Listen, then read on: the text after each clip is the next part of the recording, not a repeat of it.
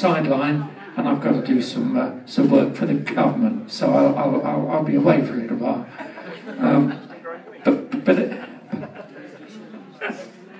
Oh dear, where was I? Oh yeah, and we have our other friend here, Jack, what's his name? Mike, very well known. He's going to play his drums, which is wonderful. So anyway, do come along next week. Wonderful to see you all, and we've got to keep this going, and we are doing it. And I say it again, and I say it always. I still think Clive's hanging around here somewhere. I really do, which is great. So anyway, thank you for coming along. The band, ladies and gentlemen, last number. Thank you very much. On the drums and leading us as ever, the wonderful Mr. Martin Hart. I don't often say this, so I just wanted to highlight this. Thank you very much to the committee and everyone for putting this together, keeping this going. Thank you to Jeff and to Promotion and Jeff for setting up and fixing things during the gig and replacing mic stands, and thank you to everyone for having us. Also, Kelvin's been very busy today. He's been on the River Thames, not lounging around on a yacht or anything like that. He's been playing jazz all day, so he's been doing a jazz marathon. So let's have an extra round of applause for Kelvin. He's already played 6 gigs today already.